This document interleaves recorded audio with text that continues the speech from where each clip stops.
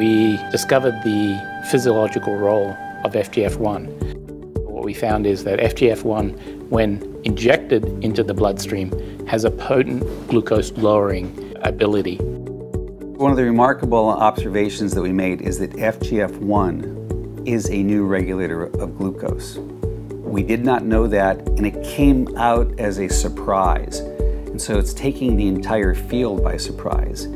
Yet at the same time, gives us a very powerful new means to control glucose in the body.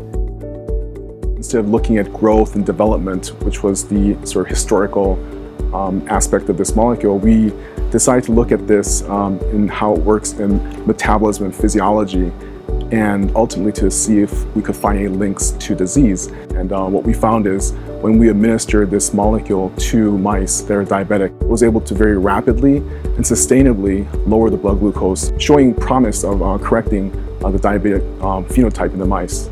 There are more and more type 2 diabetes patients. However, the current treatments that we have are not very efficient in maintaining normal glucose levels.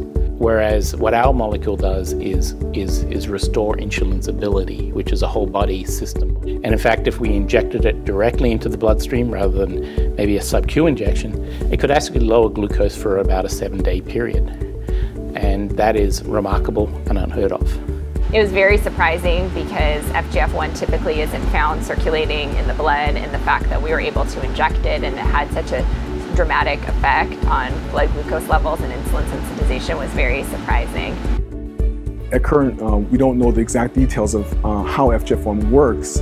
To have this quite amazing anti-diabetic property in mice models, but we are very keen on following up on trying to find out what the underlying mechanisms are, what are the other players involved, and again, all these new findings may lead to new targets and new approaches to try to treat diabetes.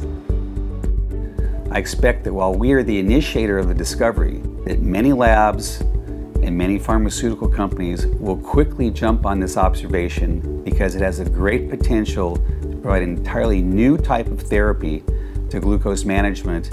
In a world of ever more diabetics, this becomes even more powerful and interesting, not only for the science, but what it can actually do for people.